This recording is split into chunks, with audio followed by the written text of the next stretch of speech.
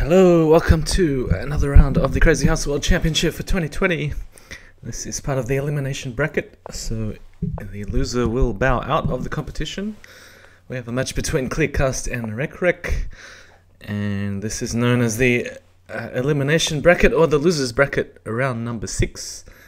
And there is one more match to go. The winner will go on to play Bugzilla for a spot in the candidates tournament. Just making sure everything is on. So I don't think I need to go back to the beginning because we haven't seen any trades yet. So all the moves that appear on the board are exactly what's happened. Kleerkast has played his favorite setup, which involves d4 and g3. And recrec seems to be playing a waiting move a6 or stopping knight b5, knight c7. And just waiting to see how Kleerkast is going to improve his position.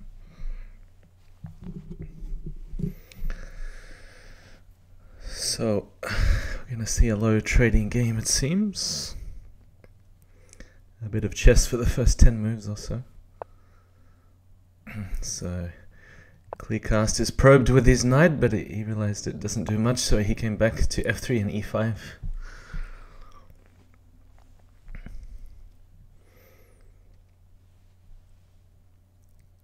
And Kleerkast likes to sack a piece, like on d5, so I'm anticipating something like knight takes, pawn takes, knight d7, and then perhaps knight takes d5.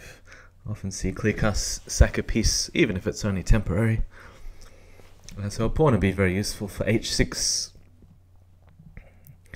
if he can get to a position where he can sack a piece.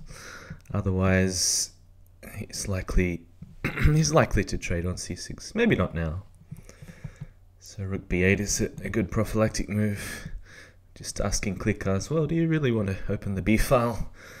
Or then you'd have to find a way to defend the pawn on b2. But apart from that, there's no obvious weaknesses for either side. So if there's no trade on c6, perhaps Kleerkast could find a way to defend the pawn on. Okay, so this bishop on b4 has blocked out the rook, but queen e8 is quite typical to defend c6. So now Kleerkast is really going for the attack. I think black does not want to allow this trade on f6, so perhaps it will be cautious to bring the bishop back to e7. I wonder if Kleerkast is going to trade and go knight at d7, or does he have another idea? Knight at f4 would be safer, but I don't see any reason why not to go for it. Okay, he's got knight at f4. It's either bishop at g6 or bishop back to g6.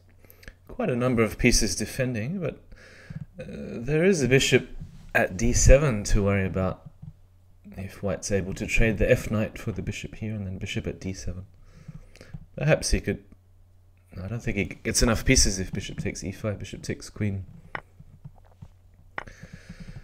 So yes, that's right, bishop at d7. Looks good for Kleerkast. So it's only one piece for a queen because this bishop is on pre at the end. There's no tricky intermediate moves. Okay, you can get a pawn. I think white has the edge.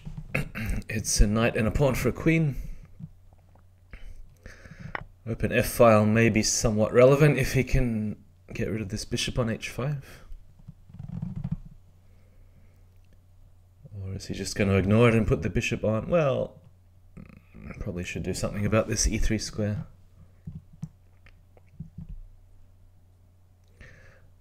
I don't really think bishop at e3 check is too worrying.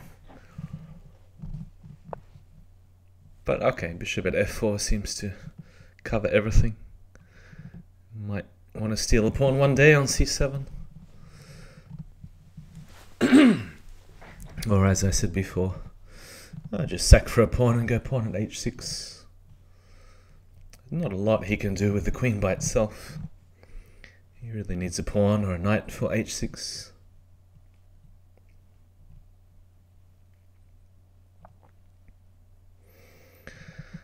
So a move like king h1 could also be useful potentially. But from Black's point of view, yeah, I think this is quite a useful move.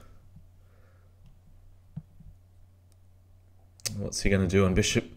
It takes c7, start dropping the bishop on e3. This d4 is also a target if pawn at f2 is the response.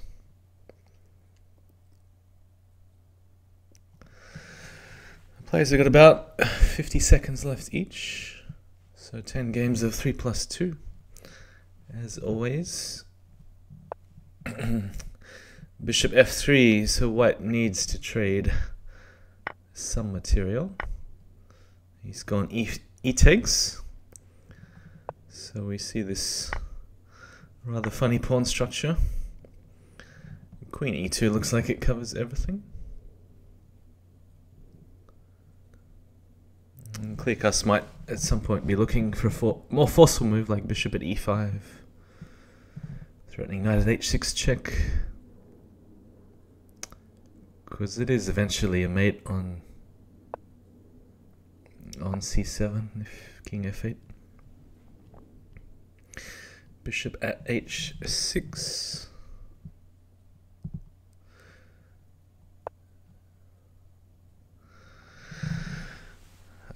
Probably knight at f5 to defend the knight, but also to block out the queen pointing at h7.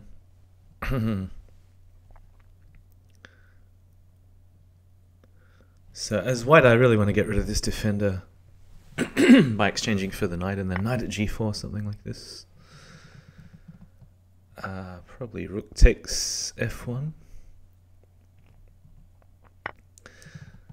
No, he's allowed. Wow. Risky. Is he going to dance around the knight? King f2, king e1, is that the idea? No, he's taken it. Wow.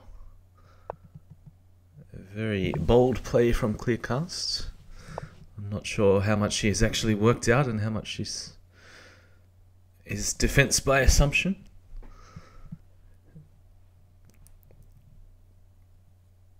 But this bishop and queen is really not helping Black's attack. What to do?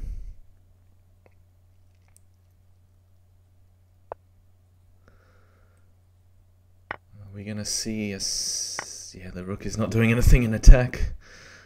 So knight at f6, just pawn at h6. Nothing going on against the white king at all. Just mate in one, queen takes h7. Wow. Kleerkast would see it if he was commentating, that's for sure.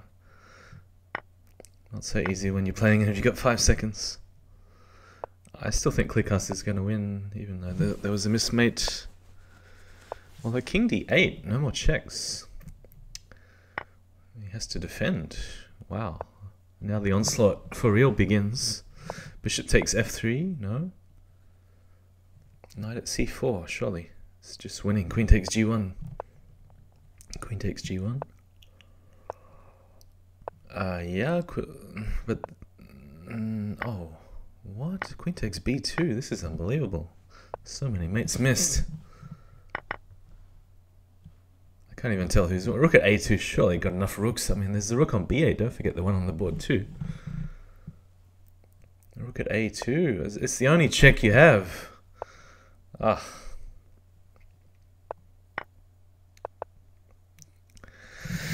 Alright.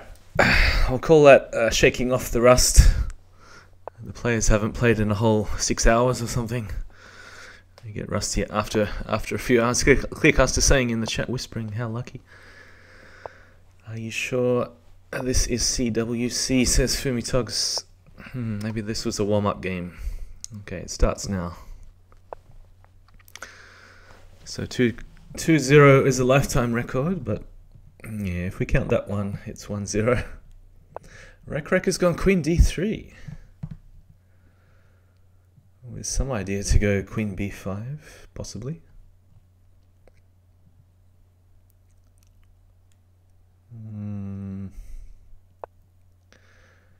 So Kleerkast, I think e6 is always a good move.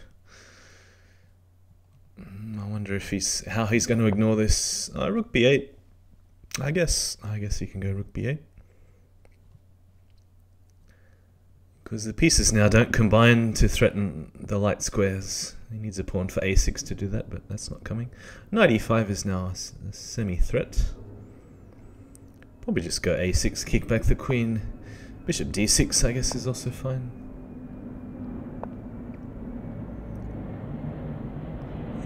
I would have taken on f3 and then gone a6 and found some useful square like c4 for the knight. Or maybe not if e takes. Some way to harass the queen with tempo.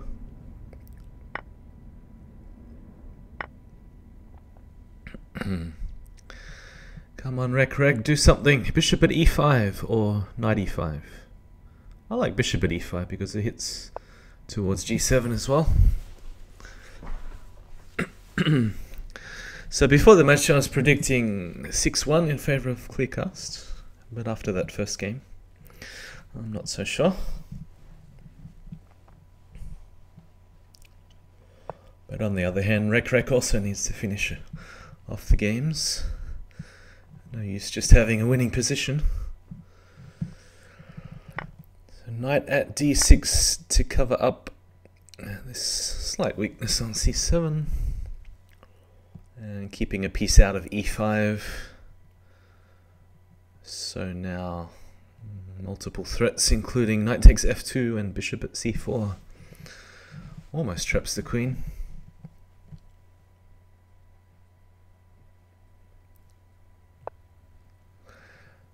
Probably just rook g8, keep the king in the center.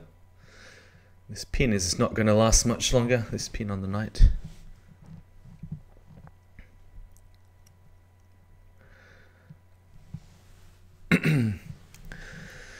So you often see Kleerkast throw in some fireworks against stronger players like Chicken, but he does the simple things very well, usually. So you'd expect him not to get into time trouble, just to play natural moves, a6 or bishop at c4, and just to play good, obvious moves, not think too much. He's the stronger player, he's expected to win. He doesn't need to make this complicated for himself. Thank you for the follow, Penguin Gimi Wilbers, or did I say it? No, I'm sure I didn't say it right. I'm sure there's a word there somewhere that I didn't read properly. Queen a4. Do you bother going bishop at b5? Queen b3. What about a move like rook c8? Queen c8, okay. So the idea is to cover a6 so he can push b5. Getting closer to trapping the queen after knight a5, queen b4. Could always dump the knight into c4, it looks unassailable on c4. Or just bishop at c4 must be good. Just keep pushing away the queen with the pawns. Yeah, this bishop really doesn't belong on e3 blocking the e-pawn, because this would have been quite useful, this open diagonal here from f1 to a6. So the bishop at c4 immediately, queen a3, and how's he going to do it? He's probably not going to bother trapping the queen, just go bishop takes e2. Okay, so again, it's the same material imbalance as the previous game, so it's a queen versus a minor piece and a pawn. Kleerkast could play directly and go queen at a1, bishop takes a2. He could, I'll just take on b2. Threatens mate in 1 on c3.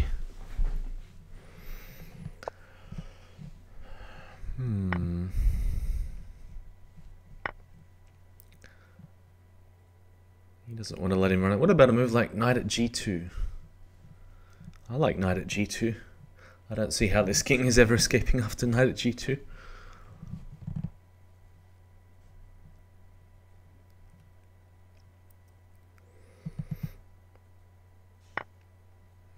takes d4. What's the plan? Queen 8 c3 checkmate. And if bishop takes, I guess he just wants to play queen takes d4. Looks, unless there's a better move like bishop b4, bishop g5. Pawn can block here. Alright, so what else? King e1 I guess is possible, but then pawn at g4 is pretty annoying. The king is never reaching safety on f1. So king takes to keep the queen on the c file. White is pretty much toast here.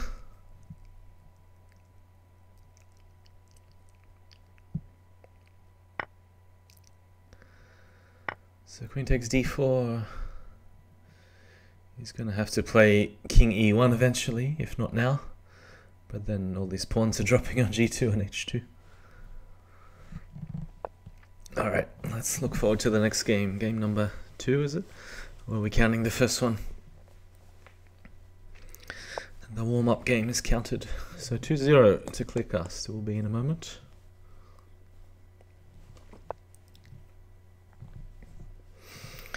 Variants only talking about withdrawing. Now he's got to get revenge. Because if someone's leading 6-0 in the candidates, you got to play all the 10 games. But that might be me this time, who knows? So knight at g2 the threat.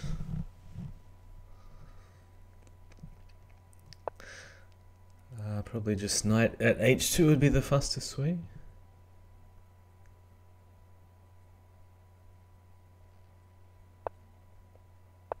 Because then you take here, you go knight to f3 and then knight at g1 to finish. So rook takes f1. Yeah, then knight to f3 and then knight at g1. Okay. He wants to put a rook on d2 and go queen takes c2 to finish.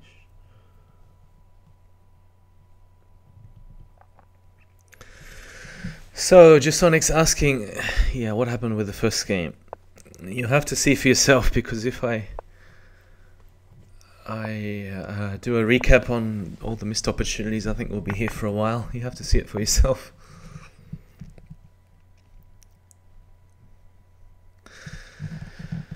So we have a French with an early d takes e4, knight c6. I saw somebody else play this bishop b5 move today. And then it went bishop d7.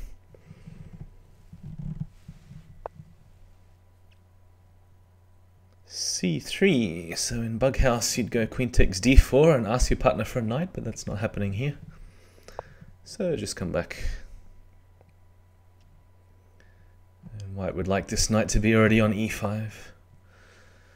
And black has a chance to do something. Yeah, I think this move is always useful. And knight at h6 helps you castle without having to worry about too much about a sec. If he really wants to go aggro, he could take on e6 and then bishop takes h6. Trade another piece perhaps as well. Not sure how it works out. That'll be the sack-sitting approach. Knight takes e6 and bishop takes h6. But he probably just wants to go knight at e5, and we got two targets. Not sure what the response should be. Perhaps just to ignore the attack and go bishop a6, and then hoping for some counter-attack with either bishop at e2 or trading for a knight and then knight at d3 check. This is defending c6, but I'd be a bit worried about the sack on f7 and then knight e5 to follow, queen h5. Yeah, there's just so many ways that white can play. The only chance for black is to hope that white mixes up all the ideas into a big fruit salad and then doesn't have a clear direction, but it's actually pretty hard to go wrong. Even pawn at b7 would be a really useful move to threaten knight at d7. But yeah, queen h5.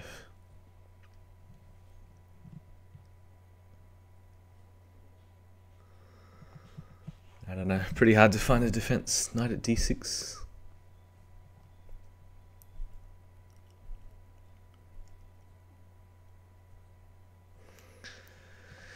Throwing in a check doesn't seem to achieve anything.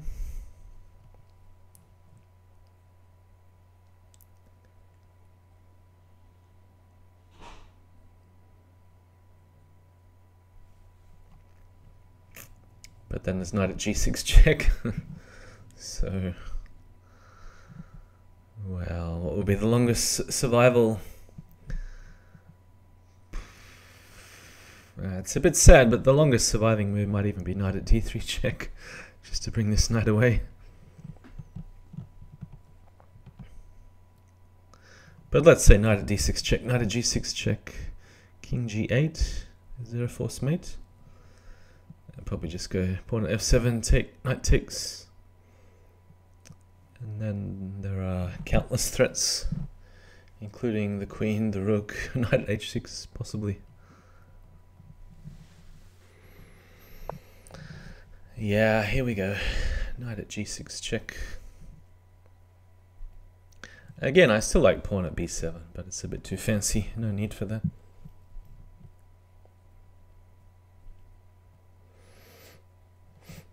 Pawn at h6 is also good. Perfectly sufficient.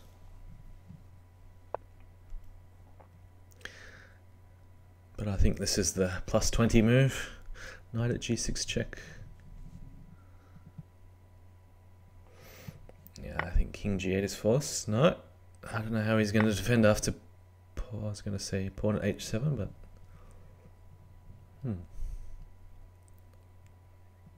he wants to lure the king to d7 and then finish off with knight e5, mate. Ah, now he doesn't have the knight for e5. So I thought queen takes rook.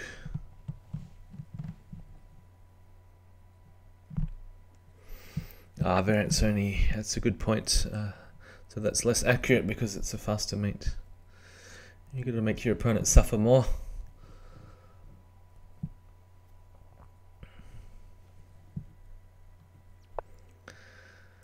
Oh, this is a good move. Maybe the only move, the only way to survive.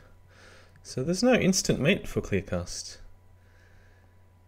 Yeah, this might even make 30 moves if the king ends up safe on b8. And the material count is not too bad for black. Wow, this game could suddenly turn around after a move like bishop takes g2, knight at f3, and bishop takes rook the threats.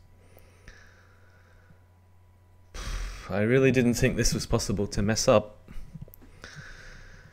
But yeah, knight at f3, serious threats.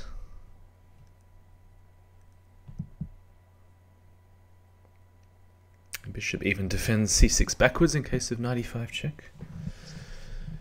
So, and now I don't even know what to suggest for white.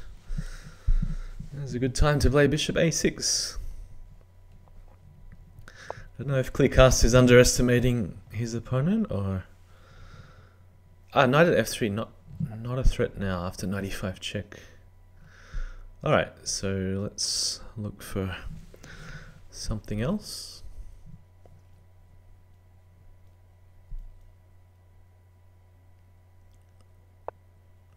Knight at f4, I was going to say. Hitting the queen, defending the bishop, and possibly threatening knight at d3 check. But there's no need to defend. Was there any need to defend this square on d7? Well, the king is pretty safe on b7. He's got to watch out if he loses a knight for a5 in that case. But okay, let's see if we can find some threats if the queen moves away. Oh, hang on. I hope he didn't think that was mate. Bishop takes f3. But he's getting rid of the attacker, where the only threat was knight takes c6. And that was only if the bishop was gone. So, take the rook, but then what's the follow-up? I think bishop takes d3, sacking is too risky because of this. Actually, the knight covers b7. It might even be okay. Bishop takes d3. But no, just some calm, quiet moves. Come on, recrec. No, he doesn't have knight at f4, but this is okay. But does he have an actual plan, or is he just moving? Rook at g1 and knight takes g1. It doesn't look like he has a plan. He's just Avoiding the dire end of time trouble when he's only got 2 seconds. Yeah, this is worthwhile to open up the a6 diagonal again. So knight takes e4. This is a good move, knight d e4. Especially that the king is always going to be safe on a8 if it's checked. Yeah, king b7. Oh, there's no need to sack the queen. King b7 and king... Oh, no. Has to block, sorry. Would have been safe after pawn at d7 check. So king b7. This knight check. But there's no mate. I don't see a mate. Bishop takes. Yeah, rook takes maybe better because you want to keep this bishop on diagonal again. Yeah, there's no mate here. Alright, now it's recrec's chance. Mate in 1. Oh, Jeff Sonic. There we go. That's the plan I speak of. Mate in 1. When you have a mate in 1 and you don't play it, you're either trolling your opponent or... I don't know. I can't explain what's going on. Kleerkast is threatening something. Queen takes b7 surely, and knight at c5. Does this really work? This is a very slow way to do it. The queen covers backwards. But yeah, queen takes b7 definitely looked like mate. I think he's got it this time.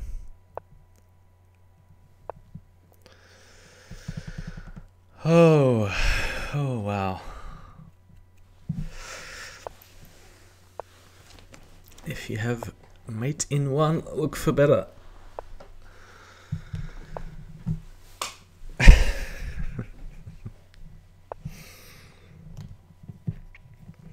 Alright, I give up.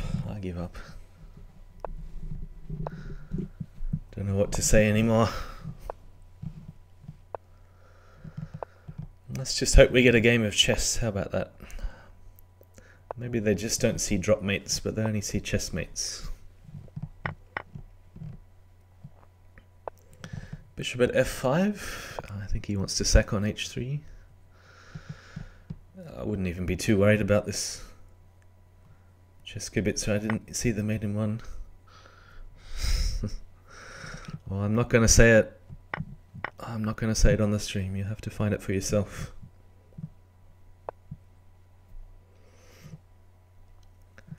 Probably pawn at g4 to defend the bishop. You can also take on f1. I think this is fine. Pawn at g4, knight e5. Or is it better to hunt this knight? But then there might be knight takes f7, bishop at e6. So he's just avoiding the capture on c7.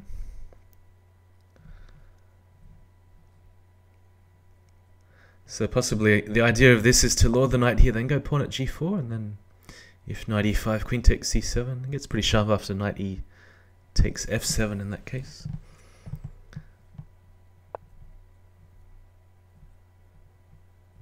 Yeah, so we might get it on the board. Knight e5, queen takes, knight takes f7, no?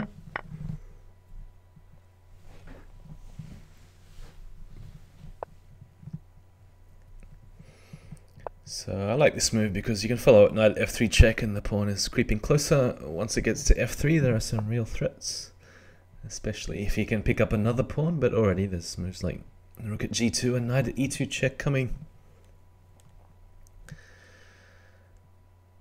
And you can't really play king h1 because you can always trade the knight anyway. Alright, so how to defend this? Rook at h3, so he's mainly defending the square h1 it seems, after an anticipated pawn at g2 in the future. Attacking here on f3.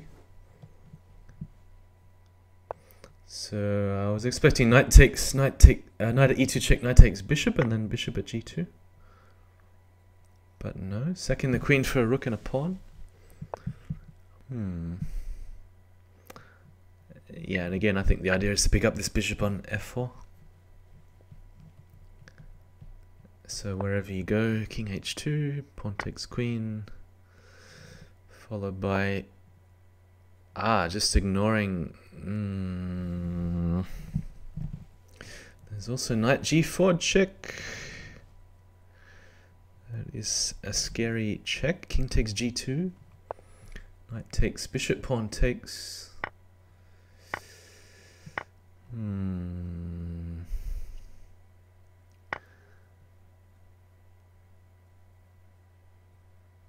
It's a solid approach. Knight takes h6. There may have been something better, but I'm just struggling to find it at the moment.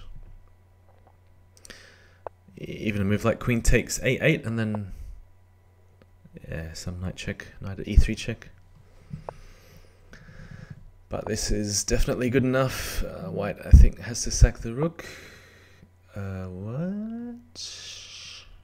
Hang on a minute. It's a very shaky defense. Knight f5, knight takes rook. And you got to defend all the same squares over again. Bishop f1 fails the queen at h1 mate, and there's no other way to guard both the squares, so you'd have to stick something on g2, like bishop at g2. That really isn't going to last very long as a defense. So I think it's just about to be 4-0 to Kleerkast. Let's go bishop. Well, he might end up taking twice on h6.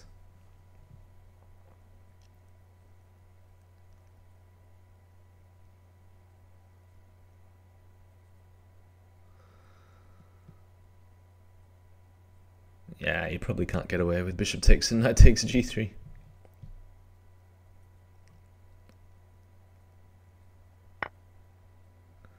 You could throw in queen at h4 check, I suppose, first. Yep, he's done it. So either pick up h6, or if he can get away with knight takes g3, then just do it. I guess he's calculating knight takes g3, rook at g7, king h8, no? Keeping the knight here, okay. I think I would have been bold and gone knight takes g3 and gone for the faster mate, but this is about mate in 2. Bishop at g4 to finish. Or knight at f2. Okay, 4-0 Kleerkast. So there may only be 2 games to go. The match has been going about 33 minutes.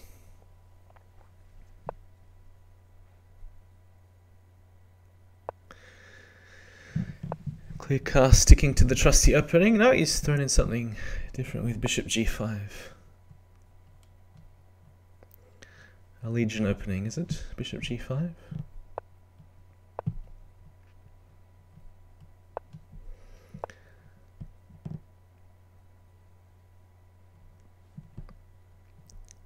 So black's going for the setup with bishop e7 and then freeing the knight for e4.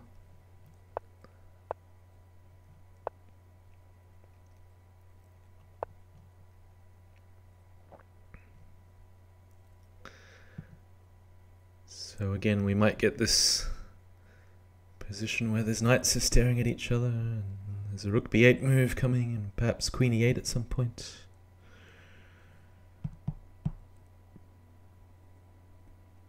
And white just always seems to have an easier game and a safer king. Because if you look at the way the black pieces are positioned, none of them is anywhere near the white king. Whereas there are a lot of pieces already hovering,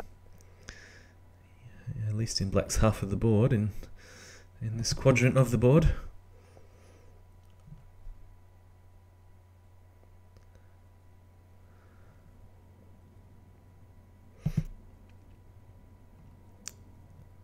So you could play it slowly with f3, you could play f4, you could bring in the queen.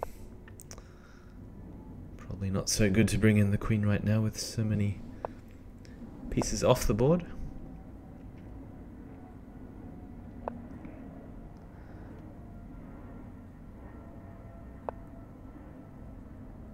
Queen d2 just covering the second rank, and also the slight weakness on e3.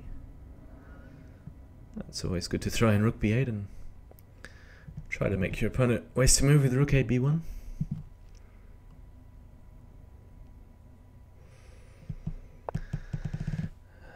So recrec did something like bishop b4 in a similar position in game 1, I think it was. then he ended up going back to e7 because there was too much pressure on f6. So what do you do? What do you do for black? What's a way to improve the position?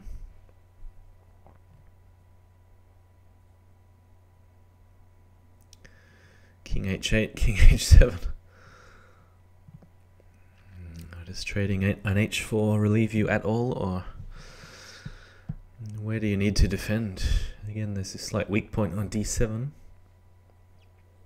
I was kind of expecting this, but I think Kleerkast should ignore these bishops and try to probe the square d7. Perhaps knight at g3, trade for a bishop, and then bishop f6 and bishop at d7. That was his strategy in game 1. It worked pretty well. King h1, avoiding any potential checks in the future. It's a very fancy move. He might even go rook be1. So rook d8 could be useful to cover this slight weakness on d7. Rook g1.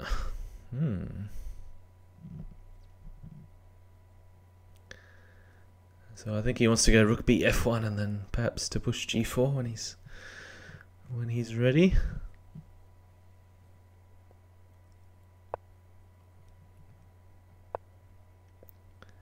g5 first, bishop f2, g4.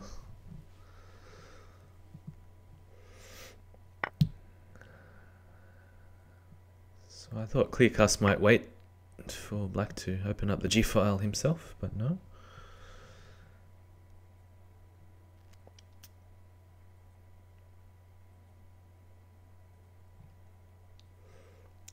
Black is not doing too bad in this opening after 20 moves. I'm normally busted playing the black side of this opening. Knight takes g4. So to get rid of this knight here would be very useful. What about bishop b4 now? Takes a knight at e4. Knight at c4, also a good move. Because you can now take a few times on e3.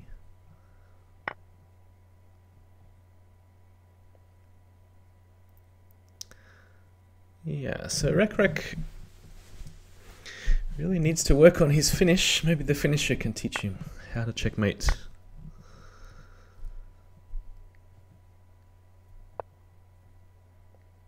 He seems to play the rest of the game pretty well. Knight takes g2. I think I'd leave that one there and do so. Oh, no.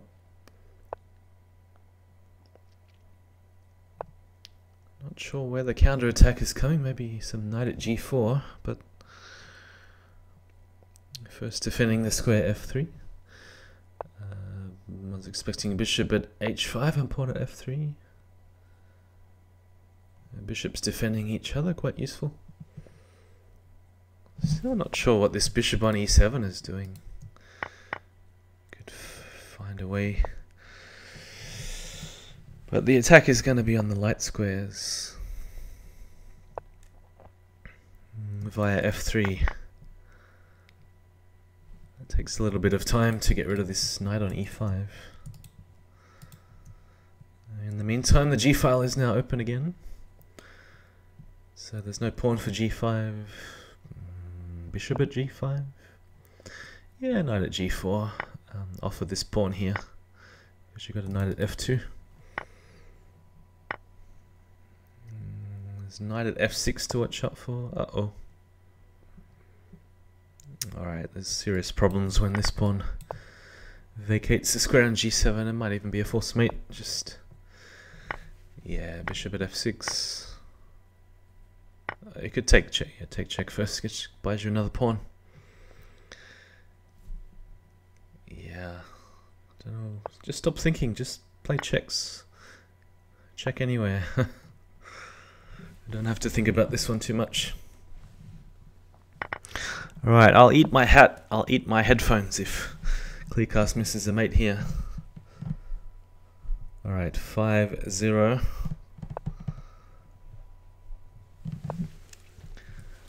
Looking like it's going to be a clean sweep. I got this queen d3 move again. Queen g3. Never seen that one before. Just ignoring c7. And probably queen d7 would be the best, although I'm also tempted to take on d4 and knight c2. Rook c8. Yeah, black is getting so active. This is really not worth stealing this pawn on c7. Already, I think this is 0-1, knight e4, knight b4. I think this is game over already.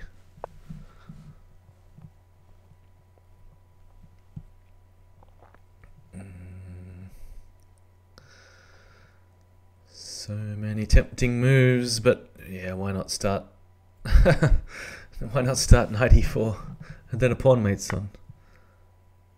Because you're threatening knight takes c2 and pawn at d2 mate. Maybe he doesn't realize the bishop is defended by the queen. But knight e4 is just crushing.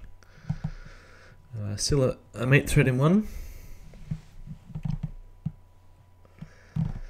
So recrec had a good win over, who was it? Pawn in training, 6-4.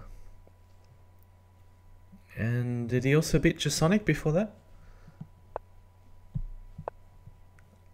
So what, rook c1 coming? There's no good response to rook c1, just give up all the pieces. Yeah, this is it. So one of the shortest CWC matches in terms of total time is actually mate in 2. Alright, now it's mate in 1. 6 love to Kleerkast. Congratulations. He moves on to play Bugzilla in round number 7. So that will certainly be a slower match in terms of time, and you'd expect to be a lot closer on the scoreboard. So yeah, considering the missed mates, it really should have been 4-2 at this stage with a few games to go. So just to show you on the bracket, this is one of the final knockout matches in the CWC Crazyhouse World Championship. And just to show you exactly where we're up to. So that was the penultimate round, round 6 in the elimination bracket. Kleerkast has defeated recrec, moves on to play Bugzilla in round 7. And that is it apart as far as the knockout is concerned. There's no match against GSVC. And then we start on a 12-player round robin, which involves, I think it's a total of 66 matchups. So that's, yeah, what's it called? Arithmetic progression, 1 plus 2, etc. up to 11. 66 matches have to be arranged. It's a bit optimistic that it's 1 per week, but we'll see how we go. I still have to play a match against King Switcher maybe next weekend. And there is also Master 10 versus Anjo Nakamura for the final spot in the candidates.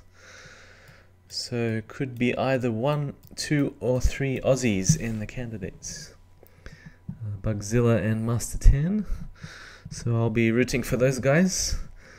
It'll be fun to play them in the candidates if they make it. And just what's coming up now, I'll show you the calendar of upcoming Crazyhouse events. So this is Sydney time. It started at 7 PM, so it's just after 7:30. And in a couple of hours' time, Kleerkast is on the stage again, playing against Opperweisen. And that's also a pretty good time, 10 PM Sunday, Sydney time. So I might stick around for that, but take a break here. Thanks for watching, and may catch you again in a couple of hours.